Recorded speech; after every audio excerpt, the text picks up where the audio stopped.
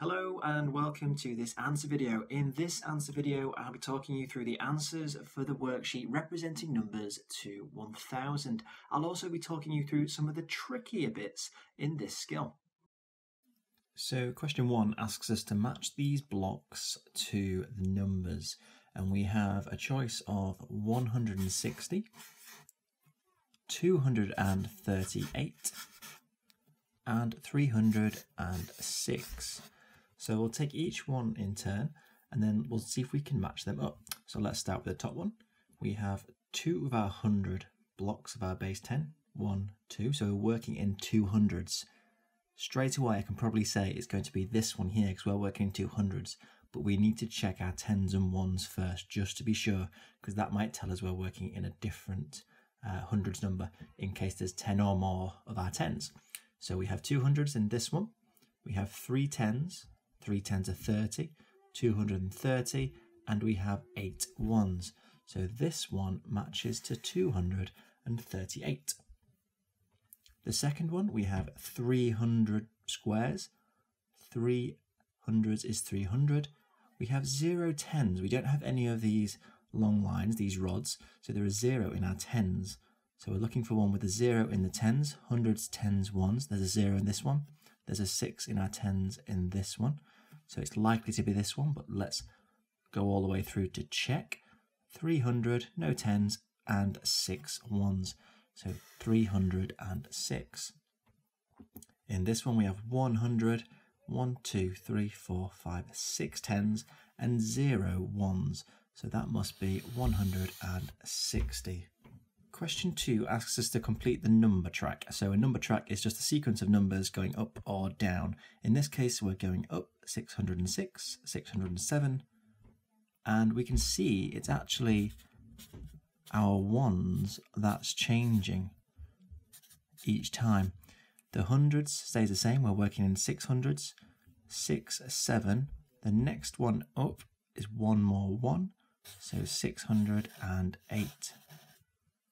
606, 607, 608, 609, and then when we get to 10 1s, that means we can exchange those 10 1s for a single 10. So we'd have 6, 1 in our 10, and 0 in our 1s, 610. For number 3, we're asked true or false.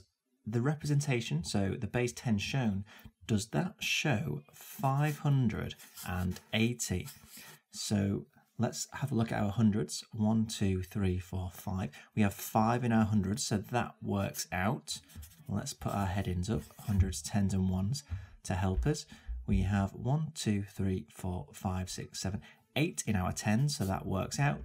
And we have 0 of the small squares, so 0 1s. So 580, 8 10s is 80, 580. So that works out. So that one should be true. For number 4, we're asked to fill in the missing digits. So we're shown some base 10 like this.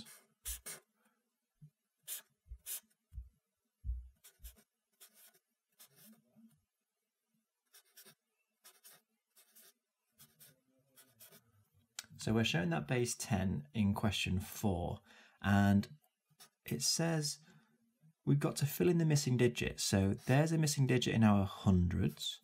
We're given the number 2 in our 10s, and we have a missing digit in our 1s as well. So let's first count up our hundreds. 1, 2, 3, 4. We have 400. 400s is 400.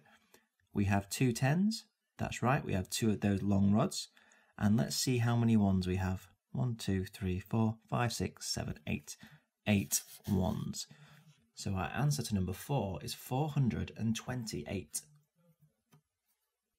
Question 5 asks how many 3-digit numbers we can make using these 3-digit cards, 5, 9, and 0. Now the key phrase in that question is 3-digit numbers. If I started with a 0 and then used the other numbers, 5 and 9, that's only a 2-digit number because the 0 is first. So I can only start with the 5 or the 9. So let's start with the 5 first. Then I could use my 9 and my 0 to make 590. I could also make 509 by swapping the 0 and the 9 round. Let's use the 9 in the hundreds this time.